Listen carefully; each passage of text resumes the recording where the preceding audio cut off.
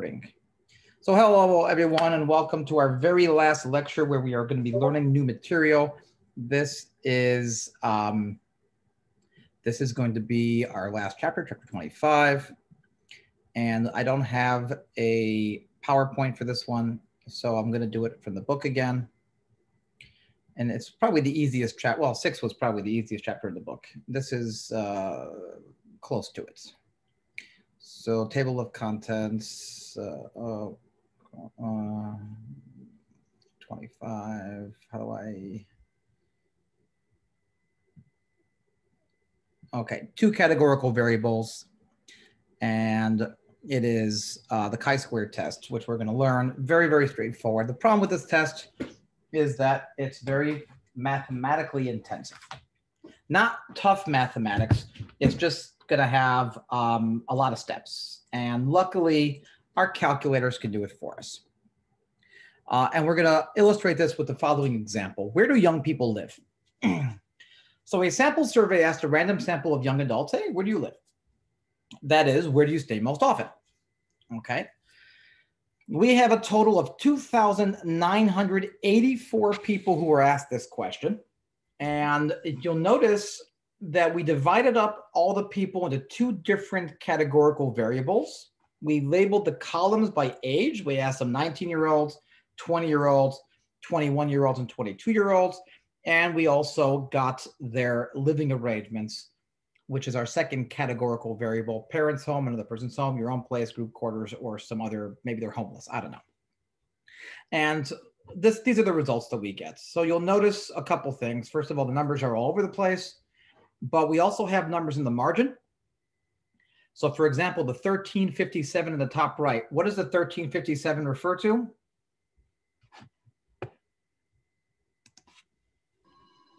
The total amount of people who live in their parents' homes. Right. The 1357 is the total amount who live in their parents' home. Very, pretty straightforward, I think.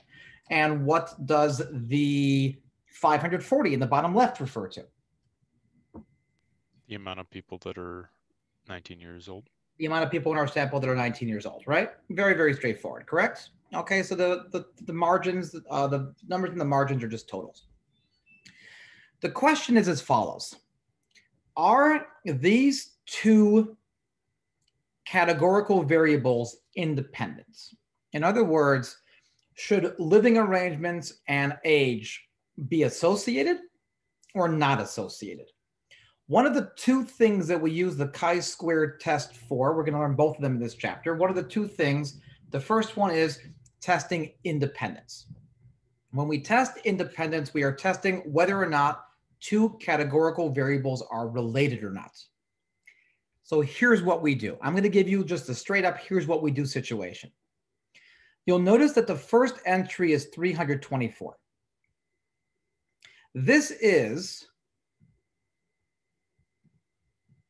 This number here, all these numbers are the observed numbers. These are what we actually have in our sample. Okay, these are the observed numbers. These are the ones that we actually have in our sample. What we want to calculate are the expected numbers, what we expect to get in each one of those categories.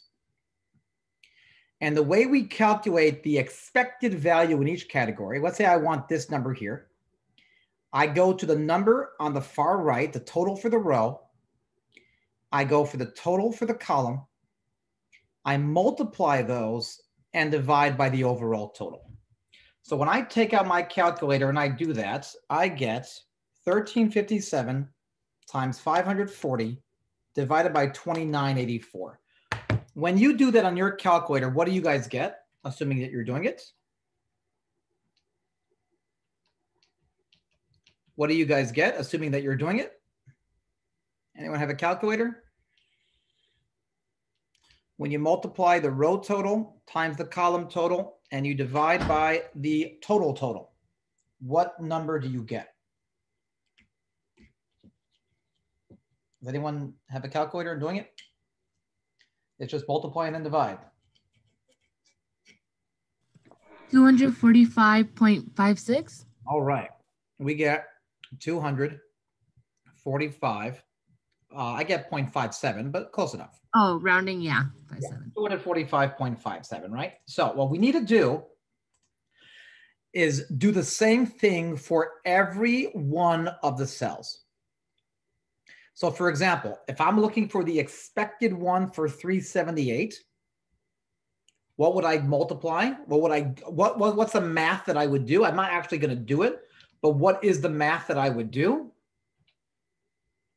Someone tell me, please. 1,357 times 766 divided by 2,984. Exactly, right? You go to the row total, which is still 1357. You divide it by 766, which is the column total. We multiply those together. Then you divide by 2984, and you have the answer. Now, you got to do that for each single one, each of them. You will get how many expected numbers if you do it that way? How many expected numbers will you get? 4? Not 4. How many cells are there? There's 4 columns and 5 cells each, correct? So how many? There's 20. So there's 20 cells. There's 20 numbers that you have to compute. And then what we do is we calculate something called the chi-squared. And the chi-squared value is as follows. The chi-squared, which has it's kind of like an X-looking thing. The chi-squared is equal to the sum. We are going to add up every observed minus expected squared over its corresponding expected. Okay? We're going to do every observed minus expected, square that, and then divide by the expected. When we do that, what do we get? We get the sum of how many numbers?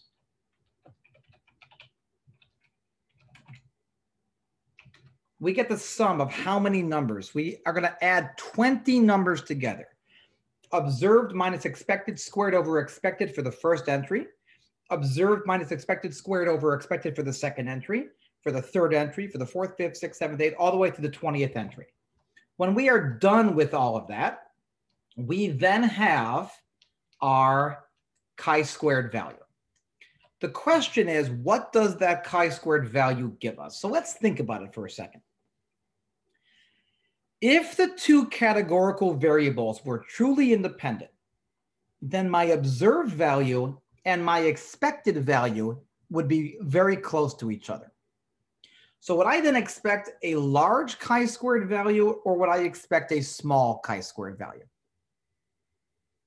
If my observed and my expected are close, in other words, I get something in the vicinity of what I expect, do I expect a big chi-squared value or a small chi-squared value? Small. So small chi-squared values then correspond to not rejecting the null hypothesis, that they are independent. And large chi-squared values correspond to rejecting the null hypothesis and saying that they are not independent. The question then becomes, how small is small? So for that, we have to go to a chi-squared table. So let me pause sharing for a second. And let me load up a chi-squared table. So chi-square distribution table. Okay, and let's then start sharing again. And let's load up my chi-square distribution table. And we can really use any one of these that we want. Let's just use this first one here. It's probably pretty valid. Okay, so what we have here is this chi-squared distribution table. Okay, and let's say, like before, we're going to use our standard 5%, our standard 5% cutoff.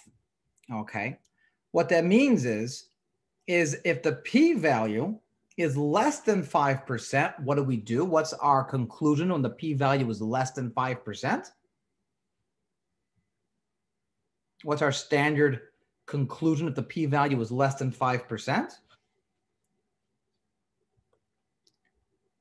Anyone? What have we done the last few weeks? If the p-value is less than 5%, what do we conclude? Let me see, someone said something in chat. They said we reject the null hypothesis, right? If the p-value is less than 5%, we reject the null hypothesis. So how do we know what the p-value is? Well, let's go back to our example, which is right here. Okay, so they're using this example. They're going through it. They're gonna do this in another section. So let's do it. Where would it be? It would be here. Okay, so here is the chi-square statistic. Okay, so in our example, they did it all for us. These are the 19-year-olds, right? They went through every single one of them, and look right here. In that thing, what they did is they calculate the chi-squared value. Now, I think what we should do is certainly confirm that the first one is what we got, or what they get and what we got are the same. So let's go back here and let's go ahead and do the first one. What is the expected again for the first square? What do we get on our calculator? We got 245.57, correct? And what was the observed for the first square? Anyone? What's the observed? This is an easier question because they literally gave it to us. What's the observed for the first square? Anyone?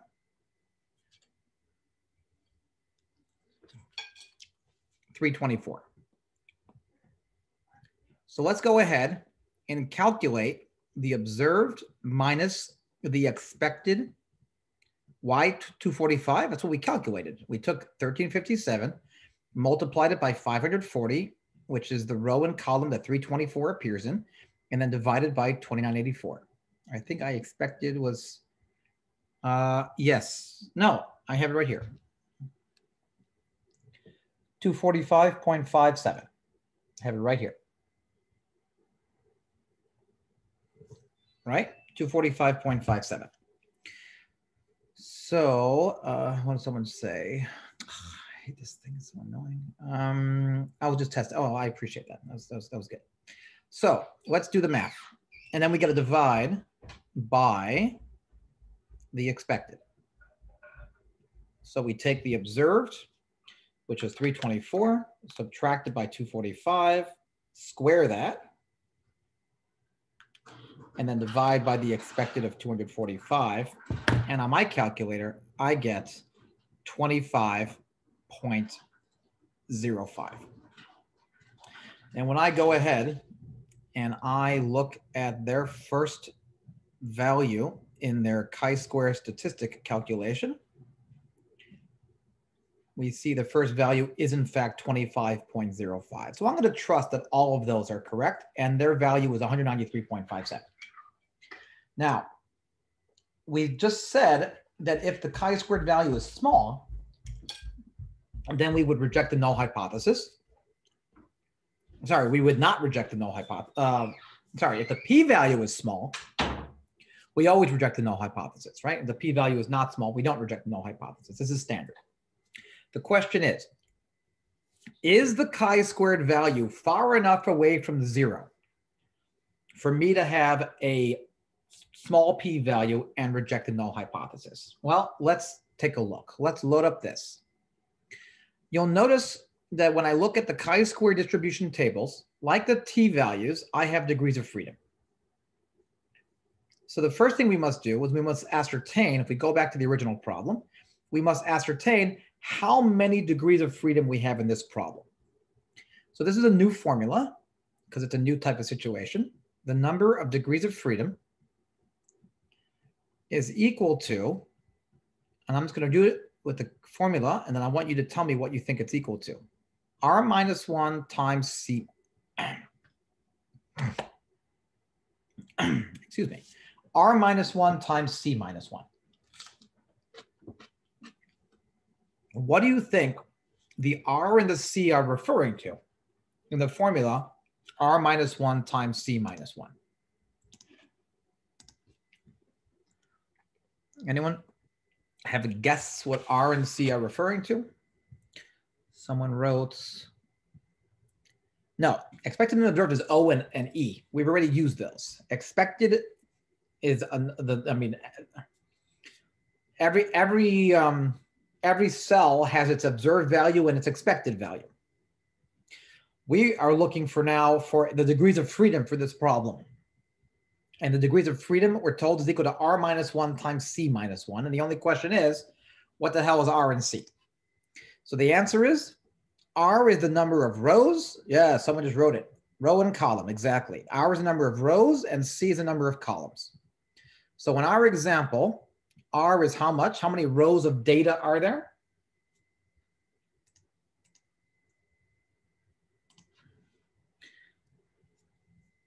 I can't. 4. 1, 2, 3, 4. I see. Oh, my fault. Rows. No, not the total and not the title. 5. The data is parent's home, another person's home, your own place, group, quarters, or others. There's 5 rows. So 5 minus 1 is 4. And how many columns of data are there? I have 4. Okay, 4. So 5 minus 1 times 4 minus 1, 4 times 3. This particular problem has 12 degrees of freedom. So if we go back to the chi-square distribution thing, it'll probably say somewhere in the problem, hey, there's 12 degrees of freedom here. That's the wrong one. This is this one here. It'll probably say, hey, there's 12 degrees of freedom. And does it? Do you see anywhere where they say there's 12 degrees of freedom? No, well, they should. There's 12 degrees of freedom. I'm sure they say it somewhere. I don't know where. But anyways, so I just gave you the formula for the degrees of freedom. There's 12. So we go to the 12th row. And now what we're going to do is we're going to look for our chi-squared value. Our chi-squared value here was 193.57. So let's go to 12 degrees of freedom. And let's find where on this row we have 193.57. So do you see it? May I repeat that one more time, please? Sure. We've established that we have 12 degrees of freedom, correct? Yes. Okay. Our chi-squared value, as calculated, is 193.57. So we'll find 193.57 in the row for 12 degrees of freedom. And you'll see the numbers are getting bigger and bigger and bigger and bigger and bigger and bigger. It's way off the table, and we already have a p-value of 0.01. So this thing certainly has a p-value less than 0.01. Would you agree? Yes. Okay. Which means the p-value is very, very, very small. What do? We reject the null hypothesis. What is the null hypothesis? That they are independent. And therefore we conclude that the data supports the fact that they are not independent. The data supports the fact that they are in fact dependent. This is the first example of the chi-square, testing for independence. Okay, so how do you do this on Crunchit? So how do you do this on Crunchit? That's a great question. What's a great question? Let's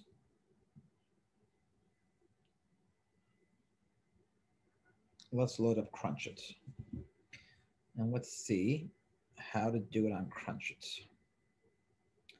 So here's our data. Oh, let's go statistics. This is going to be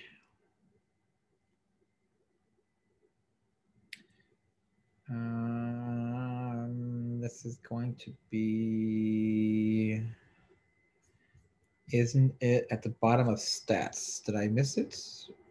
Oh yeah, chi-squared. Thank you. I was looking for the symbol chi-squared. I wasn't looking for the word chi-squared. Okay, so the observed frequencies, those are the count column. But we don't have the expected, which means we'd have to put in our own data for expected, I think. Yeah, this is a different type of problem. A chi-squared goodness of fit is actually not what we want. We'll do in a second chi-squared goodness of fit. This is just a regular chi-squared, but I don't see it here. I don't see it. Oh, here we go, chi-squared. Degrees of free, but that's just calculating it. That's not actually looking at data. So it looks like we can't do it on this one. It looks like you'll have to do this one by hand or on this calculator, which is what I use. But I don't see a way of doing it on, yeah, it's not a goodness of fit test. That's the next thing that we're going to learn.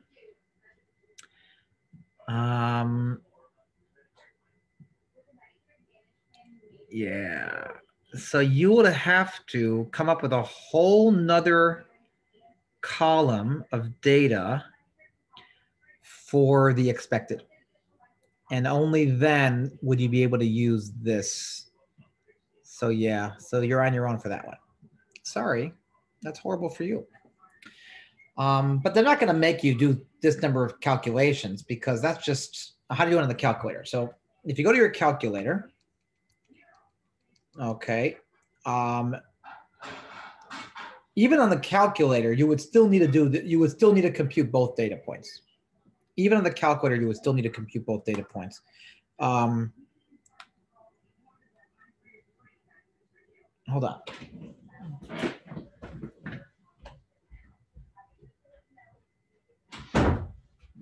Even on the calculator, you would still need to do it. Where would it be? So if you go to stats and then you go to tests and you go down to the chi-squared tests, you would see something that looks like this: observed and then expected. And what you'd essentially be doing there is creating your L1 would be your observed, or actually you'd have to use matrices. Do you guys know what a matrix is? Probably not. So you know what? Unfortunately for this one, if you know what a matrix is, that's great. But I think most people here probably don't. So in this example, isn't a matrix a matrix is a two-dimensional array. A matrix is a two-dimensional array. If you know how to do it on that calculator, I don't want to spend time in class doing it because not everyone knows. But if you go to second matrix, what you need to do is edit and create a 5x4 matrix as follows. Matrix, edit. Basically what you'd be doing is you'd be creating a 5x4 matrix, putting in all of the expecteds, and then creating a new 5x4 matrix, putting in all the observed, and then having your calculator do it. You're not going to need to go through all these calculations on the test because it's just too much work for no reason, okay? There's no need for it, and you don't have to worry about it, okay? You just have to understand how to interpret the chi-squared results, and this is the idea. You got to know how to calculate the number of degrees of freedom, r minus 1 times c minus 1. If you have the chi-squared value, okay, and you should know the formula for it, you're not going to have that many cells, 20 numbers to add. You're not going to have that situation. We're not giving you busy work, okay? You might have 2 rows and 3 columns or something like that. So you'll have 6 cells, not too much, something small like that. You should know how to compute the chi-squared value, and then you should know how to use the table to determine whether or not the chi-squared value gives you one result or the other. No, it'll be on the final, 100%. But in terms of having to go through all these calculations, that you don't have to worry about on the final. That one you shouldn't expect to have to do because that's just busy work for no reason at all, okay? The other situation for the chi-squared is a goodness of fit test. Okay, so the matrix is dependent on the rows versus columns and data sets. Yes, of course. Okay, yeah. Okay, so the other example is a goodness of fit test. So here's a situation. Never on Sunday, it says. It says births. What is that noise? I don't know how to turn it on. Okay, then. Births are not evenly distributed across days of the week. Fewer babies are born on Saturday and Sunday than on other days, probably because doctors don't want to schedule births on weekends, or hospitals don't want to schedule births on weekends because it's probably more expensive. Okay. A random sample of 700 births from local records shows the following distribution. Every day of the week, these are the number of births that there were for this particular sample of 700. The question is, does this data give significant evidence that local births are not equally likely on all days of the week? That's the question. Okay, does the data support this fact or not? Now, if you look at Saturday and Sunday, what do you see about Saturday and Sunday in terms of their values? Are they in fact, they're lower than everything else, right? The question is, from a mathematical standpoint, are they lower enough for us to conclude that they're not the same across all days of the week? So what we do here is as follows. Our null hypothesis here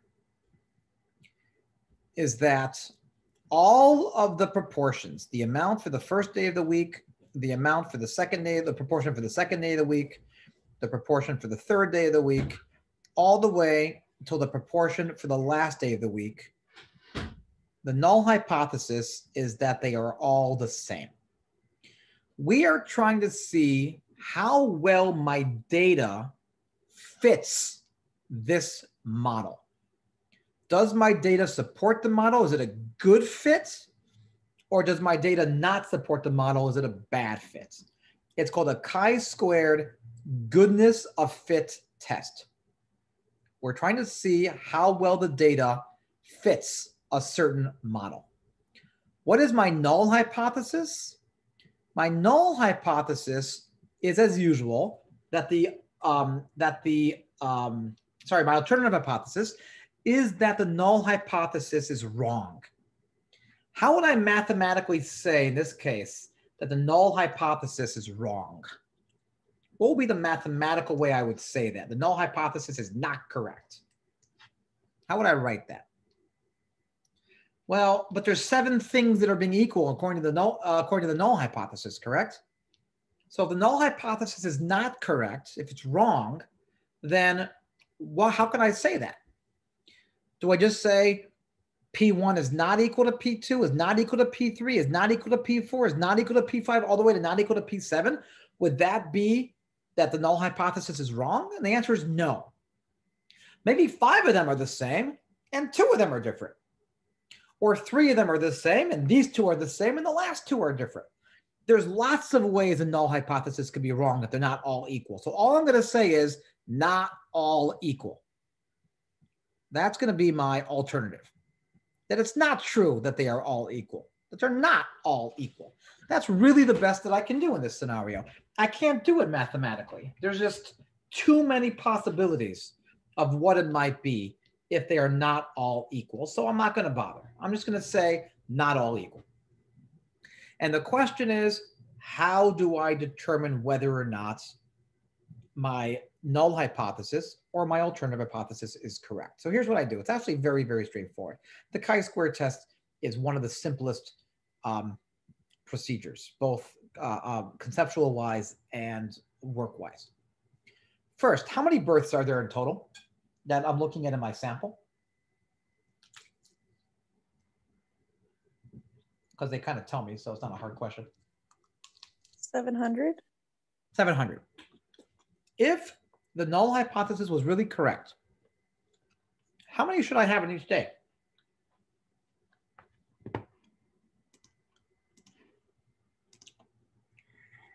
100.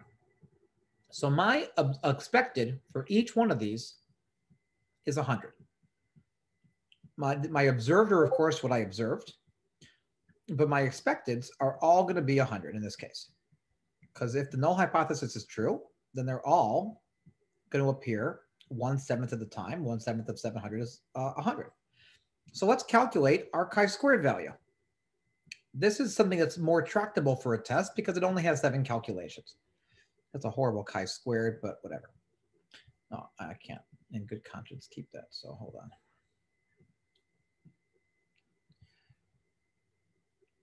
on. Okay, so let's calculate our chi-squared value. Take out your calculator. What is the first observed? 84. 84 minus the expected. What's the expected?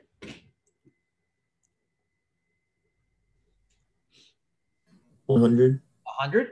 We square that, and then we divide by what?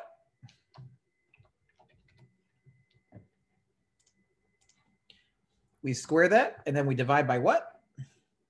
Would it be 700? 100. No, we divide by the expected, which is 100. Not by the total. We divide by, remember, it's observed minus expected over expected. Oh, sorry, observed minus expected squared over expected. So 84 minus 100 squared over 100 is how much? 2.56. Plus, now we do the next one. What's the observed for the next one? 110. 110. What's the expected? 100. Observed minus expected squared over expected. What do we get?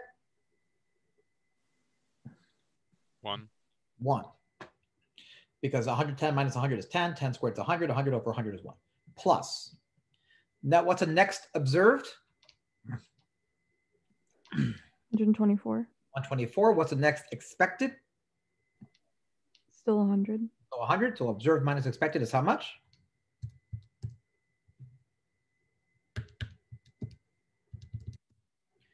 What's observed minus expected in this case? 24. 24, which we then square and divide by expected. What do I get? 5.76. 5.76. And then we do the next one, the fourth one. What's my observed for the fourth one? 104. 104. What's my expected? 100. 104 minus 100 is how much? 4. Divided by square it and then divide by 100. What do I get? 0.16. 0.16. Then we do the next one. What's my observed? 94. 94. What's my expected? 100. So take the difference, square it, divide by 100. What do I get? 0.36. 0.36. Next one.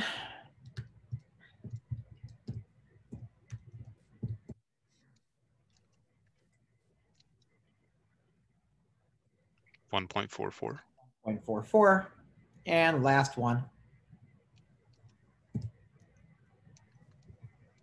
7.84. 7.84.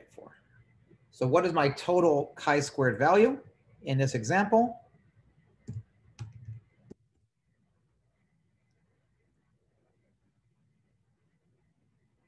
$19.12.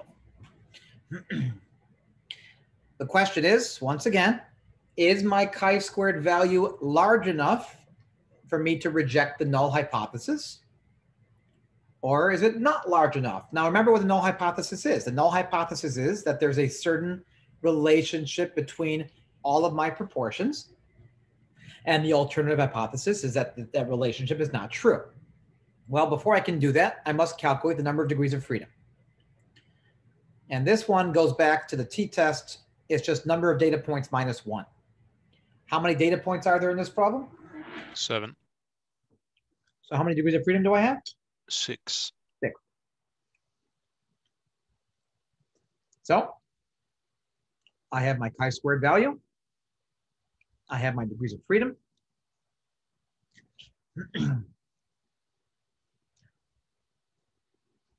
So where are we here? Less than 0.01. Well, let's take a look. Here's 6 degrees of freedom. And 19.12 is, yep, less than 0.01. So what is my conclusion?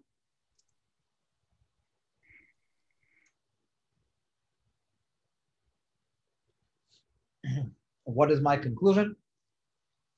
Can you go back to the question? Sure.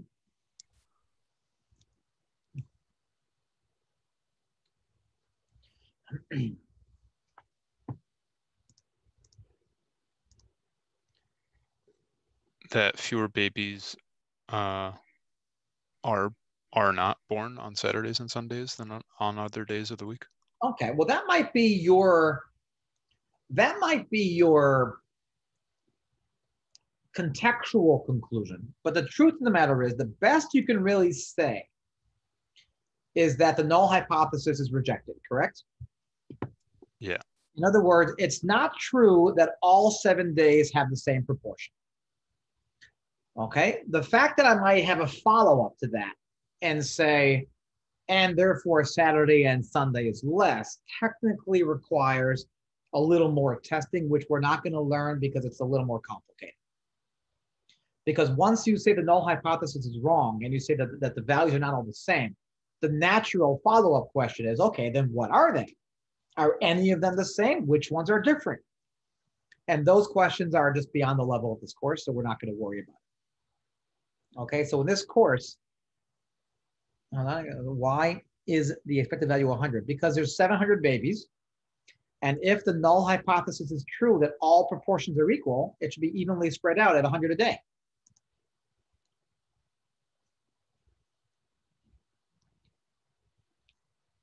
No, the alternative, well, again, the alternative hypothesis is that the null hypothesis is not correct. The null hypothesis says all the proportions are the same, i.e. they should all be 100. So the alternative is that they're not all going to be 100. But as to what they are, we can't say. There's so many options. There's so many possibilities. So the best you say is that they're not all 100, i.e. they're not all equal. That's really all you can do, okay?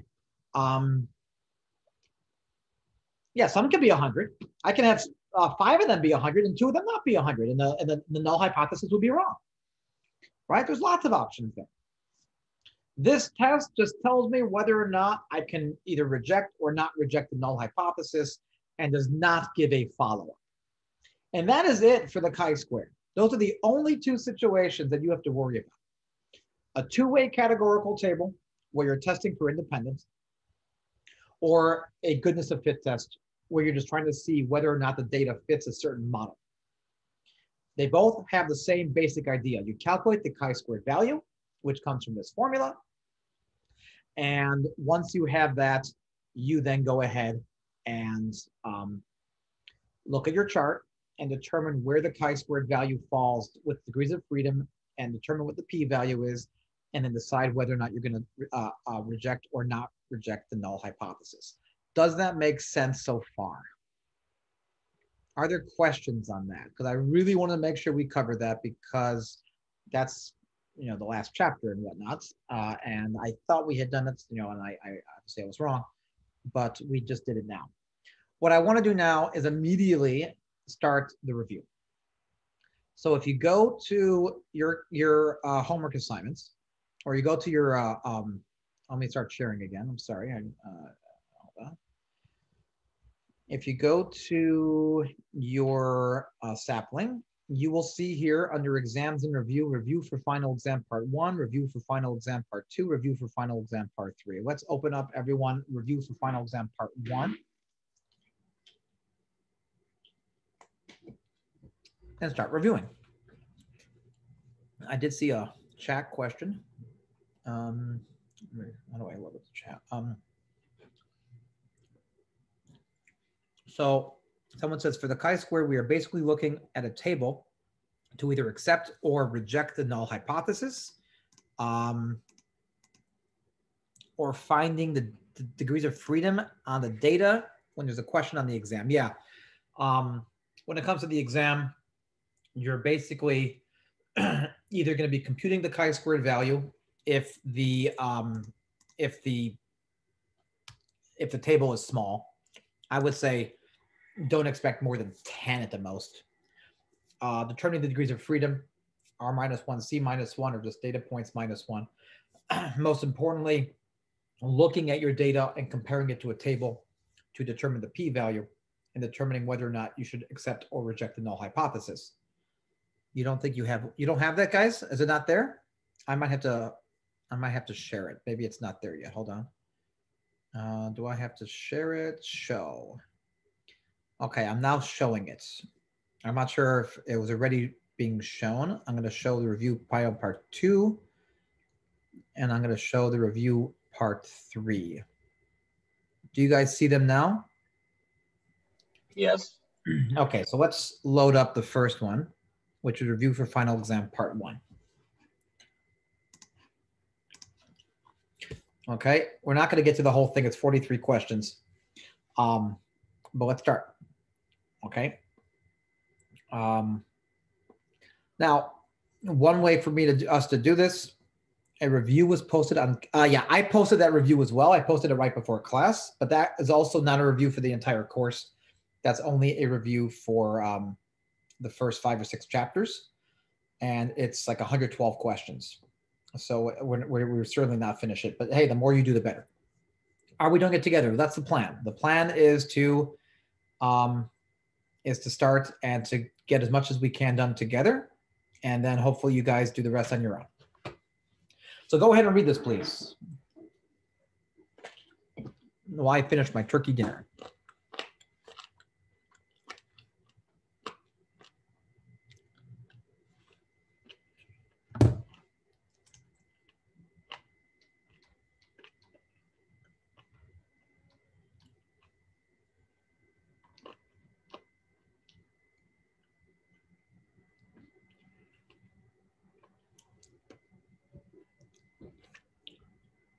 Am I sharing my screen? Can you guys see what I'm saying?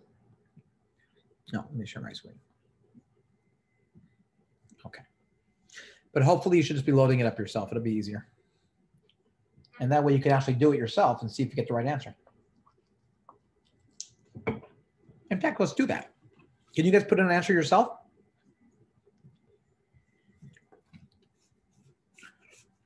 Are we getting points for this assignment? Only if you do well. How's that? Right, this is meant to be a review. Can you guys enter data?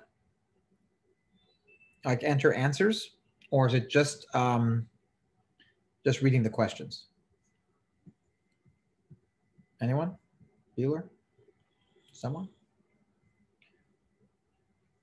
I can't put any, I can't do anything here. Answer blank. Oh wait, is it the answer? Oh, that's the answer. Oops. Wow, okay, that was horrible.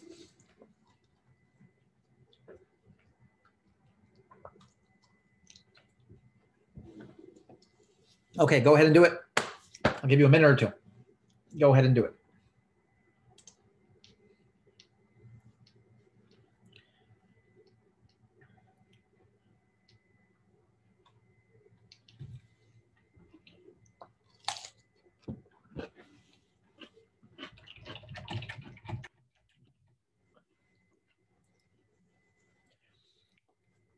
Did anyone get it wrong?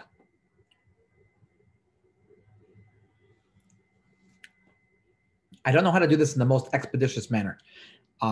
If I just give the answer straight up, we'll obviously do more questions, but then you don't do them yourself. So I'll give you a minute or 2 and then I'll just do it. So in this case, the question is, what are the individuals? Okay, so what we have here are the make and models are these 4. The vehicle class, transmission type, number of cylinders, city MPG, highway MPG, annual fuel cost. And so the question first is, what are the individuals in the data sets? So the individuals are the first column. These are the makes and models. They are the Subaru in whatever. They are the Nissan, Hyundai, and Chevrolet. Nissan, Hyundai, and Chevrolet. Those are the individuals. Then we have different types of variables, categorical and quantitative. Vehicle class, is that categorical or is that quantitative? This is the very first thing we learned this semester. Vehicle class. Categorical or quantitative? Categorical. Categorical. So that's vehicle class. Next, transmission type, categorical or quantitative? Categorical. Categorical. Next, number of cylinders, categorical or quantitative? Quantitative. Quantitative. City MPG, Quantitative. quantitative. Highway MPG, Quantitative. annual fuel cost. Quantitative. So what else do we have here? Automatic and manual are the types of transmission types, but those are not the variables themselves. Mid-size, compact, large. Again, those are types, as well as small station wagons. So these guys should be, oh, specific variable value. There we go. A specific variable value. So a small station wagon is a type of categorical variable. It is a specific one. Large, mid-size, compact, large, mid-size, compact. These are all specific values. Manual, automatic.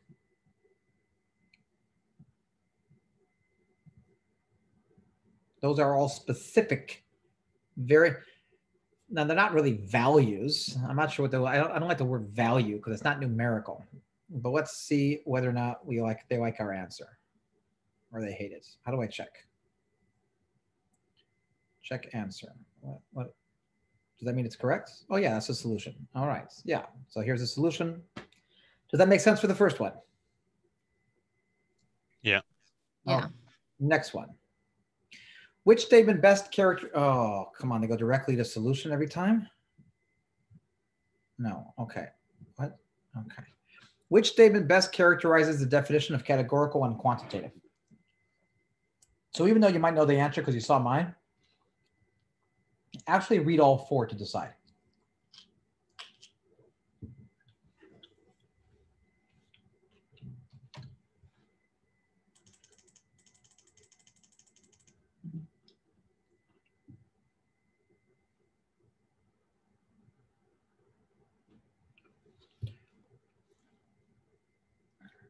So which one is it? It does let me select on the screen an answer, so good. So go ahead and do that. Shall we do it before I do? So it says quantitative data consists of numbers, whereas categorical data consists of names and labels that are not numeric. We know this is not correct. I gave an example of something like zip codes, which is numeric, but it's not quantitative. Remember that? It's got to be a measurement or a count. Correct? Remember we did that one? Guys, anything? Yeah. Okay.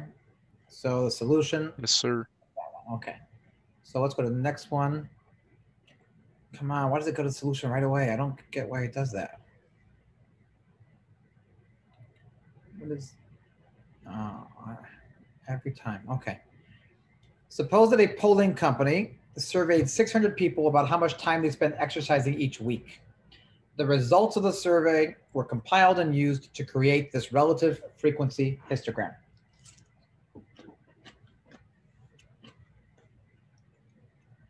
What percentage of respondents said they exercise less than 3 hours per week?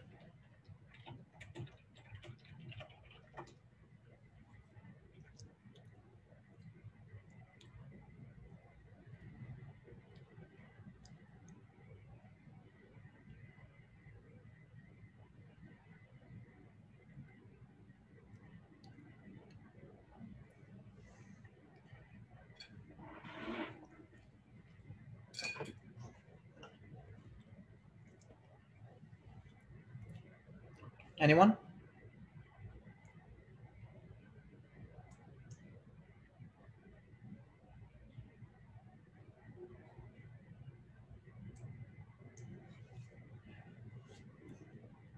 I'm doing the other. Okay, so what do you guys want to do? Do you guys want to do this on your own? And then next time in class, I just go over the ones that people have questions on? Would you rather do that?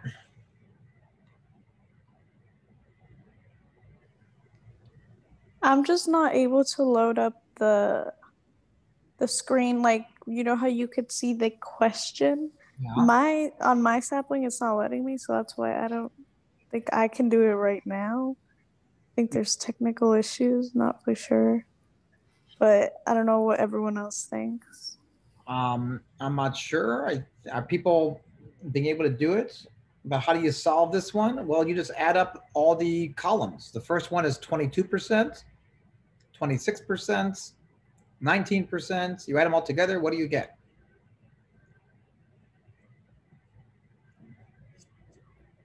Do I still need to share my screen, or are you all looking at your own?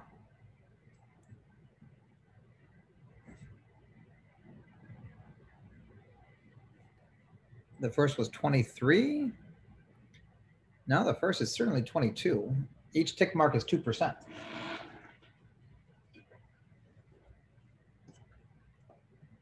Are we not all seeing the same thing? Oh, some of the questions have different numbers. Oh, so yours might not be the same as mine. All right, so here's what we're gonna do. I'm gonna stop recording.